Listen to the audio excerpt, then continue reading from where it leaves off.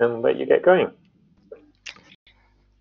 Great, thank you. Yeah, hello and welcome. So thank you for joining us in this session. So what we're going to be doing is talking you through our experience of building effective learner interventions supported by data. We're going to start with a brief introduction to the work that we've been doing at BPP University Law School, and explore some of the considerations we've had to make during our work on learning analytics. So this will be a bit of an interactive session, so there'll be opportunities for you to answer some questions and then also collaborate on a shared document as well during the session. And we'll be sharing everything afterwards, so all of your input will help us write up our own experience with a bit of a wider context as well. So to introduce ourselves, I'm Tom Pieroni. I'm the Head of Learning Innovation at BPP. I've been working on the law school redesign project for the last 2 years or so. And I'm Lucinda Bromfield. I'm a senior lecturer in the law school, practiced as a solicitor before moving into professional legal education. I've been with BPP about 6 years now, and I've mainly been involved in the learner intervention aspect to just bring more of a lecturer perspective to it, because I'm particularly interested in how we support students to develop professional skills and attitudes. So things like identifying their skills gaps, reflections, adapting to adverse circumstances, all that sort of thing. Great. So to jump straight in, we'll give you the quick context. So at BPP, we've been pretty busy. So for the last 2 years, we've been redesigning all of the core law programs. So that's the GDL, the LPT, the BPTC, and that's to meet new regulatory regimes set by the SRA, the Solicitors Regulatory Authority, and the BSB, the Bar Standards Board. And through the opportunity that comes with those regulatory changes, we've designed those programs to be basically highly relevant for the next generation of legal practice. So this has been a massive undertaking. It's a complete redesign of every program offered in the school. And so we took the opportunity then to rethink how we approach learning and teaching and offer a level of consistency across all of the programs. And this is what we came up with. So this is the law school learning framework. It's a cyclical approach that encapsulates a single workshop of learning as well as the program as a whole. And it moves through the 4 primary stages, which are prepare, apply, collaborate, and consolidate. So students engage with Prepare before their classroom session. This is where we build the knowledge. It's through the use of our adaptive learning platform, which is a platform called Century Tech, as well as through academic readings and other content modalities as well. Students then take that learning and apply it through the use of our virtual practice environment. So this is a new platform that we've built specifically for law students. It's a simulated legal firm or a barrister's chambers, depending on the program you're studying. And it's essentially an opportunity for students to be given real-world tasks based on extended case studies. And we use this to draw on students' prior knowledge and experiences and kind of contextualize that academic knowledge into actions. It's the opportunity to, in a real-world environment, provide that connection between the taught theories and the practical application. We've then got Collaborate. That's largely what we consider to be the classroom, and that's whether it's online or in person, but it's designed to be active. And then we move through our consolidation activities, and this essentially acts as a recap of the week, asking students to engage in assessment level formative questions and also provide a link to the upcoming content as well. You will notice that assessment sits slightly off on a tangent, and that's not to say that assessment is disconnected from the learning across these programs, but instead, because the law programs are regulated by external bodies, they've centralized those assessments. So this has been the case for barrister training for many years, but it's entirely new for qualifying solicitors. So although our students are working toward a BPP level 7 qualification, and we are aiming to develop competent and confident lawyers, we're also preparing them for that centralized assessment.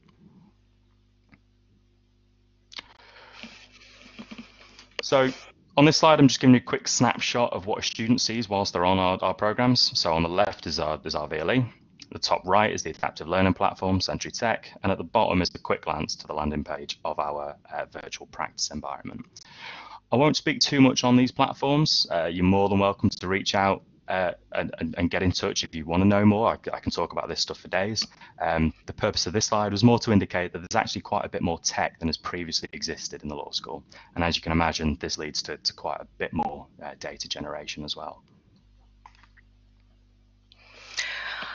So BPP has close links with legal employers. A lot of our students are sponsored by their future employers, and in planning the redesign there were lots of conversations with the legal profession about what skills, knowledge, attitudes they thought that their future solicitor trainees and pupil barristers were going to need to succeed in their chosen career.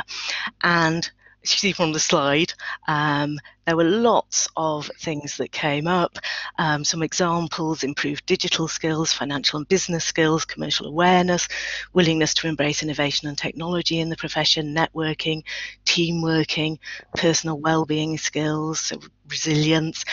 And interestingly, legal knowledge very rarely came up, and when it did, it was just, oh, and they need to know, obviously they need to know the law, because that's just assumed as a given.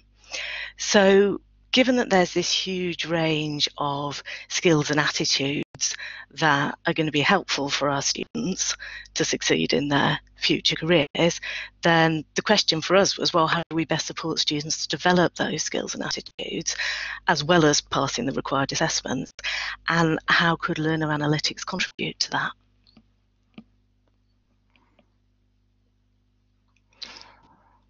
Okay, so our students are engaged in our programs. We've got all these new platforms. We've got all this new information. So what is it we have, and what are we doing with it? We've got our student information systems. We've got Century Tech, which internally we've called BPP Adapt. We've got our virtual practice environment.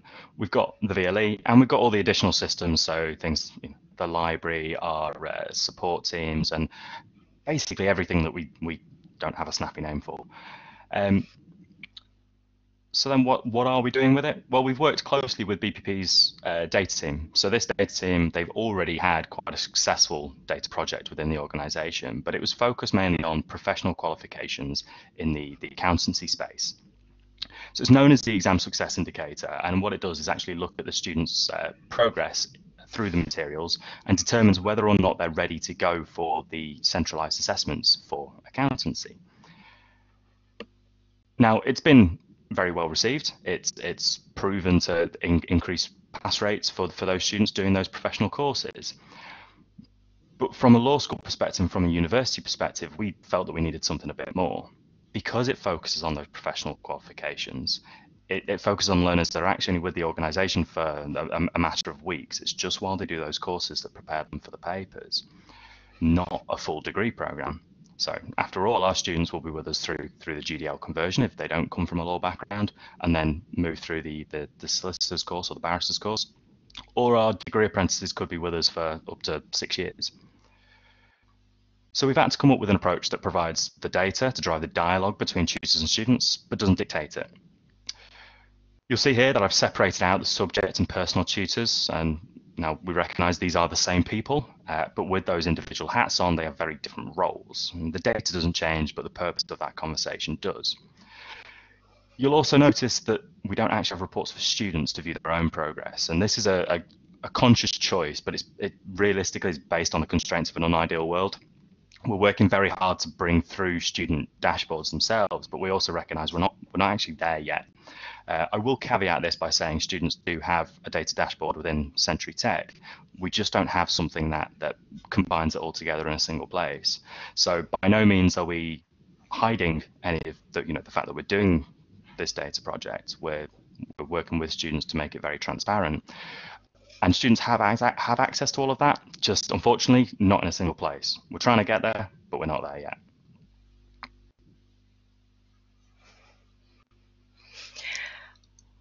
When we started thinking about this and thinking about introducing the idea of learner analytics, we had a lot of informal conversations with both education and legal practitioners, and we got some pretty mixed opinions about how they felt about the idea. So we had everything from some people were all for it to people feeling it was too much like a big brother idea, and there were a lot of people who felt that because we're dealing with students who are adults who want to pursue professional careers, it's actually up to them to make the most of their studies and to ask for help if they need it. So we're really interested to see what you think.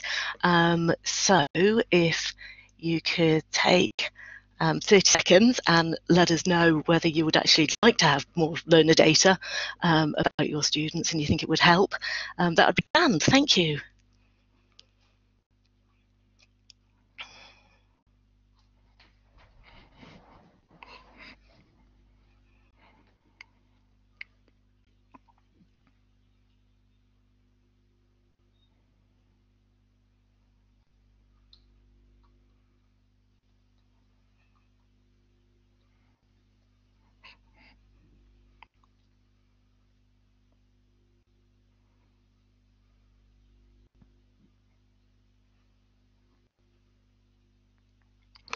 I'll give it another second or two.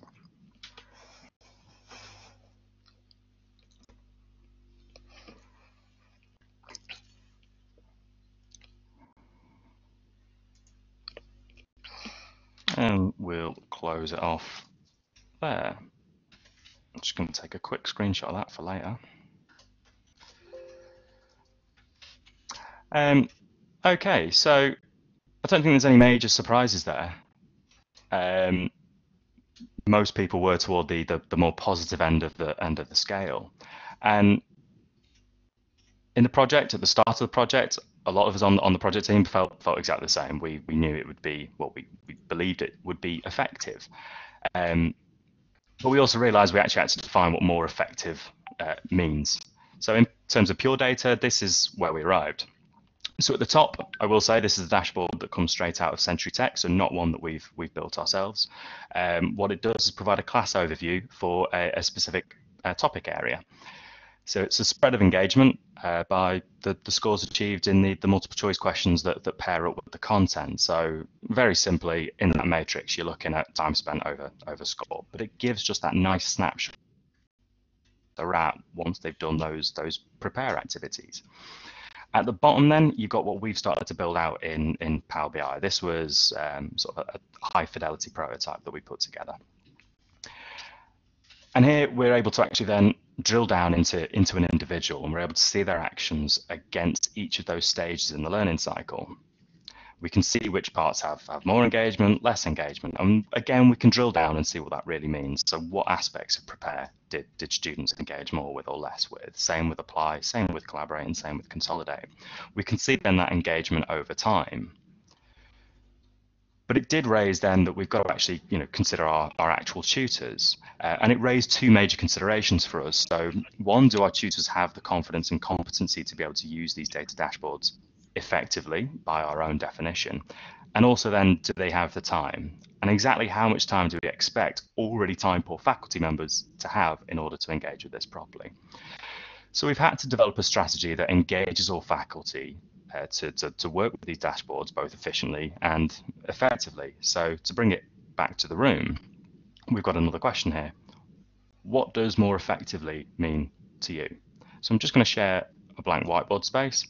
You should be able to see that now. Up in the top left corner, you've got a few different options. There's text tools. And what I'm just going to ask for is anybody in the session just to choose the text tool and add some notes. What does more effectively mean to you? I need to give you text tools. Okay, probably should have thought about that and remembered it. Just enable those, so hopefully people have access to those and they'll start scribbling away for us.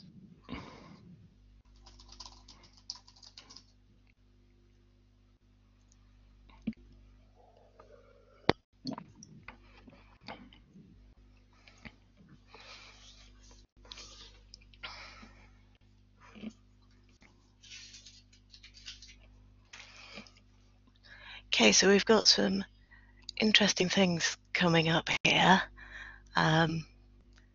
Increasing student confidence, actionable intelligence. I'll be interested in hearing a bit more about what that describes. So we've got a couple of those.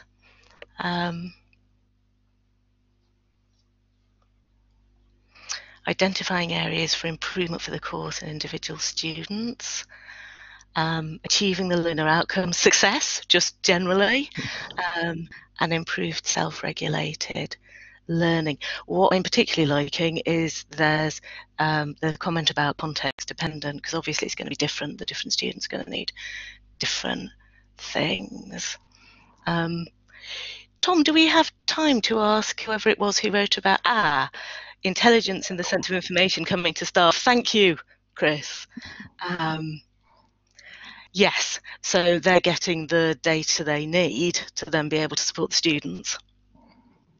Yeah, I would agree with that comment as well, that success will look different to different students. It's what the student wants to get out of it, and ideas around deep learning as well. This is all really helpful. I think given time constraints, I probably need to move on to talk about what we hope it'll do. And actually it's all of these things, and I'll give some more concrete examples in a minute. So did anybody want to add anything else before I move on? No? Confidence not. Yes, very true. We don't want people with false confidence, and that can happen. So what we really want is we want students to have a realistic picture of where they are, and to be able to understand for themselves and identify what they might need to do to get to where they want to be, which fits in with the self-regulated learning. Better student support, yeah, of course. So I'm going to stop sharing the whiteboard there, and I will take us back to the slides, which should come up. There we go. Hit the share now button, and we are here. So what I was going to do just quickly is sort of talk about what we hope that tutors having access to this data is going to do. And I'm going to keep it split between the two roles, subject and personal tutor. There will be some overlap, but just for clarity, I'll keep it separated out. So for subject tutors, we are looking at improving the student academic experience and outcomes, and subject tutors are going to be able to see all sorts of useful things, like, are students taking longer than expected on the preparation?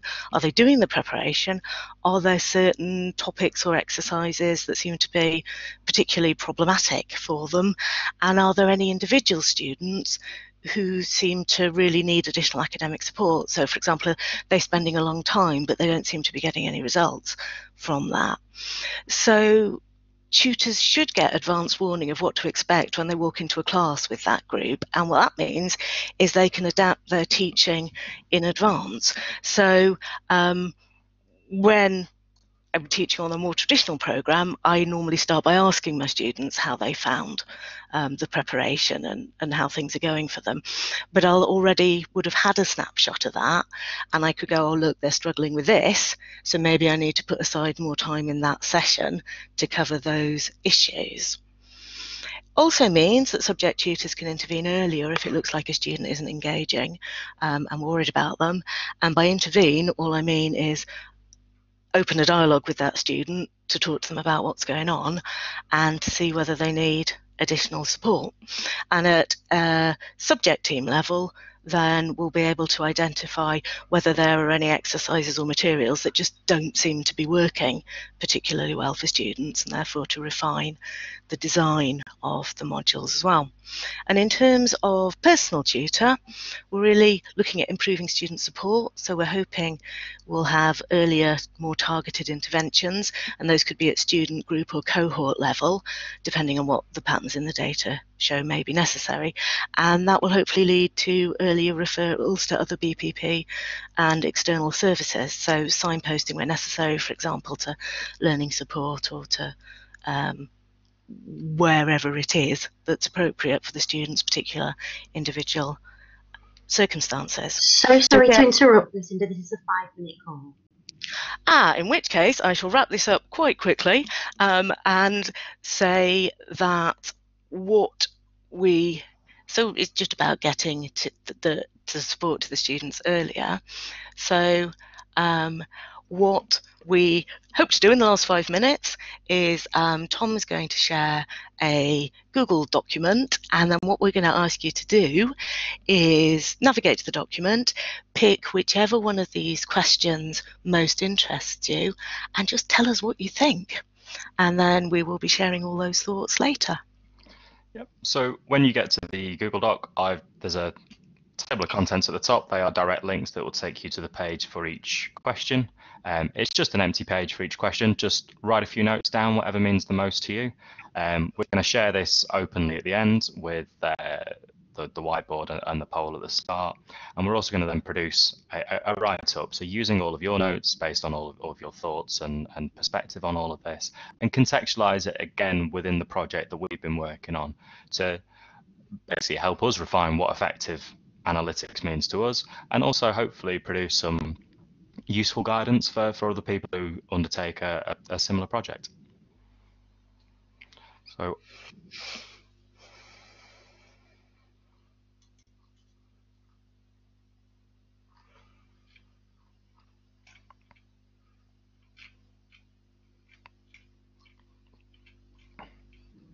there's a few people starting to write notes in there now. That's brilliant.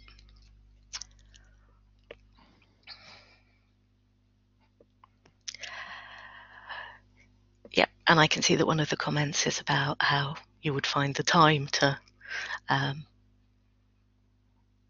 look at the data and fulfill that role, and that is a very key concern. Yeah, under hidden dangers, we've got making assumptions about what the data means, which is something that we've worked kind of really hard to kind of mitigate against this. We've given suggestions of what these things could mean, but more so on the basis of whether it requires an intervention and a conversation rather than a direct kind of outcome of directing the data. Yep, so when we've been talking to tutors about this, providing training to tutors about this, we've really emphasised the point that all the data does is give you an indication that there might be something to have a conversation about. It absolutely does not tell you what is going on with the student. So knowing your student is still absolutely key, and you need to have that conversation rather than making those assumptions. Yeah, there's a really interesting point there as well. So as a student, I'd be unhappy with this kind of data being shared. That note's being finished. Oh, prospective employers. So this is, I suppose this is an interesting one to contextualize for us. So within BPP, with the law school, we have a lot of students who are sponsored by our clients, and there's students who are already technically employed. So it's not so much prospective employer as it is, your actual employer who's trying to support you get through the program as well. But we've got an interesting mix then between what we share. We certainly don't share every aspect of the data, and we don't leave employers to then make assumptions of what that data means.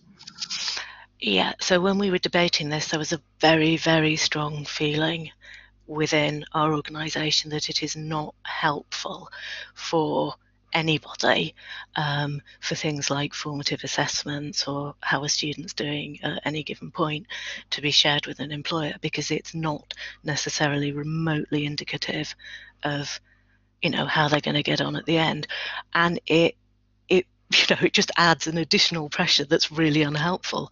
It does not make for a good learning environment. I can see that as we're just approaching the time now, that we've just had a question come in on the chat from Lee, which says, this will probably be, I should imagine, the last question really that we've got time to answer, but it says, is there a connection between this project and JISC's learning analytics toolset? The connection is we are heavily influenced by the guidance that JISC put out. So we basically use that as our kind of starting point. So every lesson that we've got is work that every lesson that we took on from the start is work that we've understood from other people. We've taken that away and tried to apply our own context to it. So it's by no means it's not hugely different. It's just a different approach where we've taken that influence there. So we've looked at a lot of the student guidance, so making sure that we're very transparent about what we're doing and in what ways we're working with students with this. So again, to bring it back around, we don't necessarily have those dashboards, but we're not hiding the data from students. We're letting personal tutors engage with students using the data as well. It's more just the tech issues. But we've taken a lot of influence then from Greenwich, who have published all of their information that they give to students direct on their website, and it's really just kind of helped us to make sure that we're on the right lines when we're doing this work. But we can leave it there. So I've just flicked over the slides of the contact. If you do want to get in touch, you're more than welcome to drop us an email. I will note my email is slightly different. So next week is my last week at BPP, so you are more than welcome to reach out to my new email. I'm going back to London Business School, or you can get me on Twitter. But we will be sharing our write-up of this session. We'll be sharing the document that you've all helped us collaborate on. I'll be putting that out on Twitter with a time frame for people to add to it before we start writing that up and share it back with you all. And thanks very much for coming along. Thank you so much for that presentation. It was absolutely fantastic. And let's all find the clap function in our chat and say a big thank you to Lucinda and Tom for that session. I very much enjoyed that. So thank you so much.